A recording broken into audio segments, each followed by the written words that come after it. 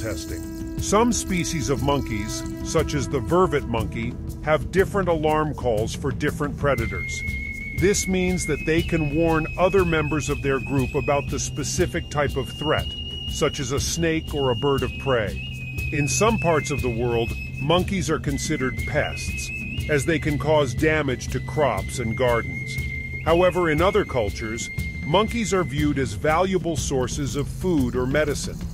Some species of monkeys, such as the capuchin monkey, have been trained to assist people with disabilities. They can be trained to perform tasks such as turning on lights, opening doors, and retrieving objects.